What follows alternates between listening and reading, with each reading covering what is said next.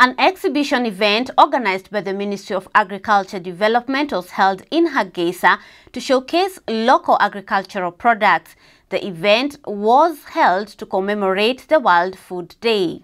In the event, local agricultural products were displayed by various agencies that support the Ministry of Agriculture and farmers from all regions of the country. Government representatives led by the President of the Republic of Somaliland, His Excellency Bihi Abdi, were among those in attendance. At the event, participants reiterated this need to promote local production and to lessen the dependency on foreign imported foods.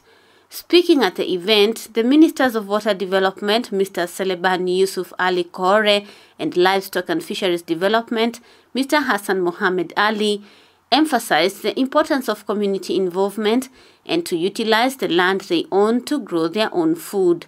The Minister of Agriculture Development, Mr. Ahmed Mumin, on his part spoke on the progress made by his ministry and underlined that the ministry had implemented large-scale projects meant to boost the country's productivity and reduce dependence on food imports. The Minister Mumin added that the ministry has initiated an agricultural scheme that is aimed at boosting production and ensuring food security in the country so that citizens can produce their own food and reduce dependence from food from other parts of the world. The President, speaking during the event, lauded the Ministry of Agriculture and farmers in the country for their efforts.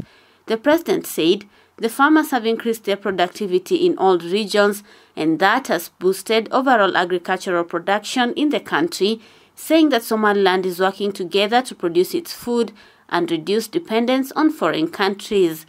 President Bihi urged businessmen to support the government by contributing to the development of the country and the implementation of public interest, since they control 80% of the wealth in Somaliland.